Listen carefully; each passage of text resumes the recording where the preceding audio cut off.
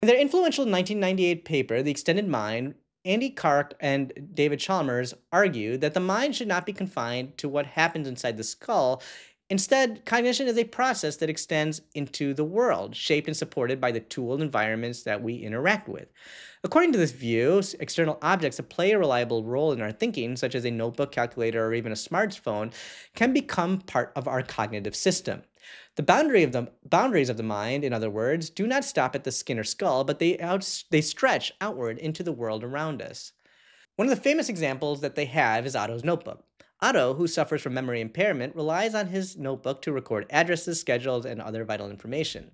When Otto wants to recall information where a museum is located, he doesn't search his biological memory, he looks it up in his notebook. In this sense, the notebook functions just like memory would for someone without impairment. Clark and Chalmers argued that the notebook is not merely a tool, but actually part of Otto's mind, since it reliably stores and retrieves information in the same way a biological system would.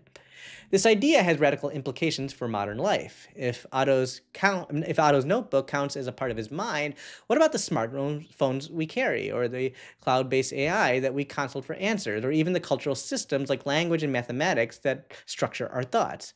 The extended mind hypothesis suggests that humans can already be hybrid beings with cognition distributed across brain, body, and world. Our sense of self and consciousness may not be an isolated process, but rather an ongoing collaboration between the brain and environment it inhabits.